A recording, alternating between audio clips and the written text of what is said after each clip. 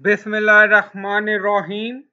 Assalamu alaikum. My name is Hassan and today we are going to display product images in my account order section in WooCommerce WordPress.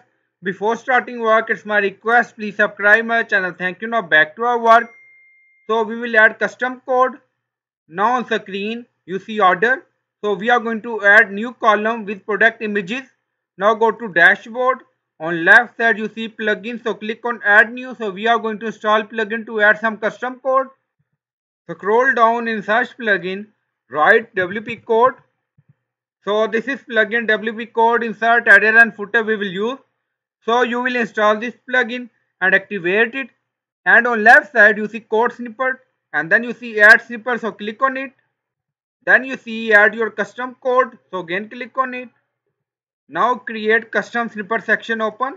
Scroll down, you can add title here, then you see code per view. On right side you see code type, drop down select PHP snippet. Now we are going to paste code and you will find this code in video description or in comment section.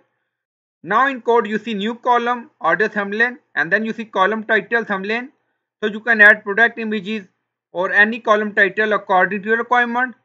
Now you see, now scroll down, you see get image array 36.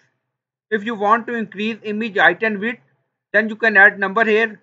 So currently 36 for both height and width for image. So you can add number according to your requirement. And here you can add title according to your requirement. And you will find code in video description or in comment section. By using this code, we are going to create new column and then we are going to display product images. Now scroll down, you see insert method, auto insert, location, run everywhere. On top you see inactive, now active and then click on save snippet. Now snippet created and saved. Go to my account page. We are in order section, order page. Now refresh the page. So by using code we are going to create new column. Now you see thumbnail and then you see product order images. Now scroll down, you see two images. By using this code we created new column with product images. And you will find code in video description or in comment section.